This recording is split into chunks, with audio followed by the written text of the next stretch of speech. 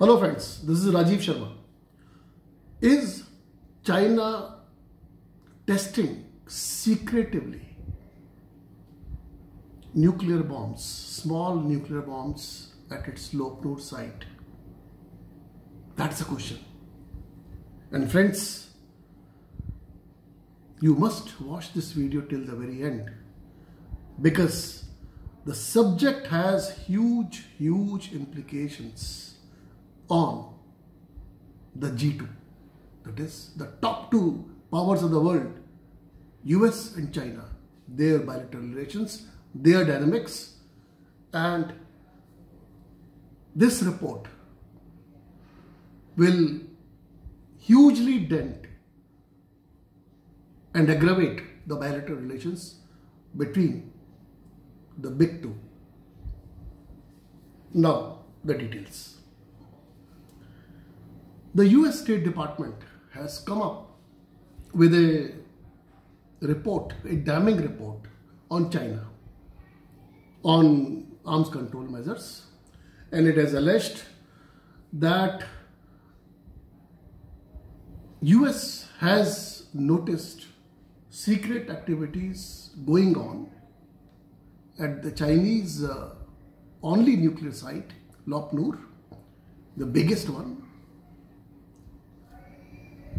for last 1 year, and it suspects that it has already conducted small nuclear devices, nuclear tests underground, and thus has contravened the very international norms and pacts which China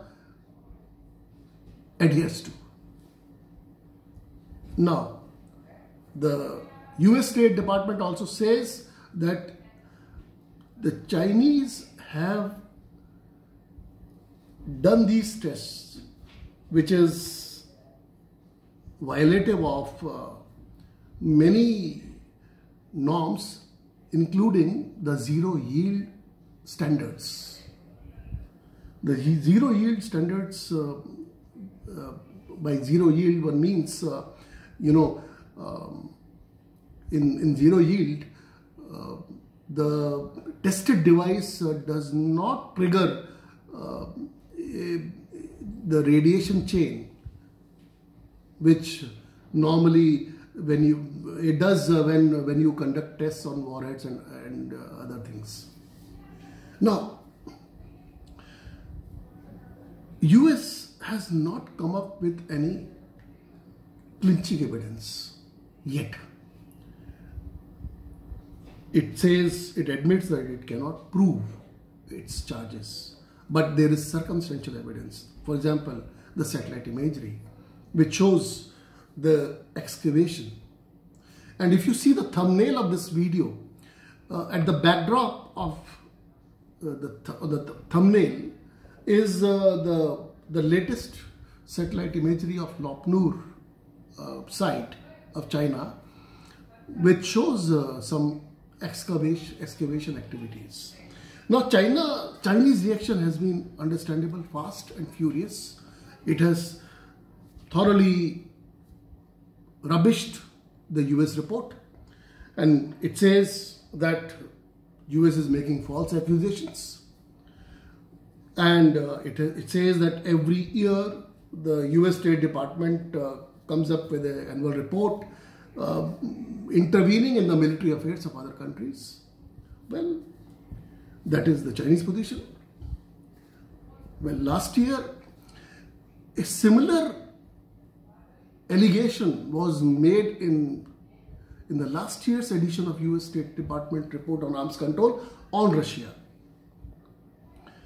Again, nothing has come of that, and there was no further corroboration or further details were shared. Now, what are the ramifications of this? Well, many. First of all, apart from many other tensions between China and US, like President Trump calling coronavirus as a Chinese virus. On coronavirus, they are both the powers are at loggerheads. As you see, if you have seen in my 2 previous video editions, the Chinese lab in Wuhan has been accused of being the epicenter of and being responsible for the pandemic triggered by coronavirus, novel coronavirus. Now, apart from all these, this is the latest red rag for bilateral relations between the 2 powers. And that too comes at a time when President Trump has been very keen to resume nuclear talks with China and keep it on a larger scale by including other powers like Russia also. So obviously with these kind of accusations, with these kinds of tensions, it is highly unlikely China will come on board, come at the table. It is highly unlikely. Now, also, Republican Senator Tom Cotton has alleged that US has handcuffed itself, Tom Cotton says, and says that why should US unnecessarily bind itself with the what he basically means is that US is walking a one-way street without any reciprocation. And now the question arises, is this a straight accusation, or is there something behind it? Is the Trump administration wanting to get out of CTBT and free itself from nuclear testing? Well, the US Defense Intelligence Agency has already estimated that that China will double its nuclear stockpile by next decade. Well, there is a huge gap between China and US in terms of nuclear stockpile. Whereas the Chinese have 300 nuclear warheads, US has 3,800. So there is a vast gap. Now, the question is, if this is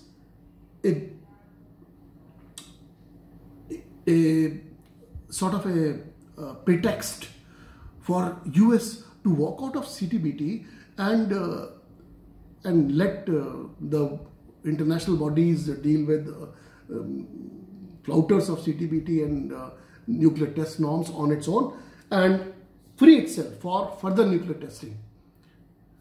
For example, both China and US have approved CTBT, but neither has ratified it. And for the last almost quarter century, China and US have not conducted tests, at least that is on paper. If secretively any of them has done, that's a different matter. But since 1996, when China and US signed the CTBT, though neither has ratified it, well, nuclear testing has been kept on hold. Well, folks, I end this video here, and I would really urge you to come up with your comments. And if you like this video, do subscribe to my channel. Thank you very much.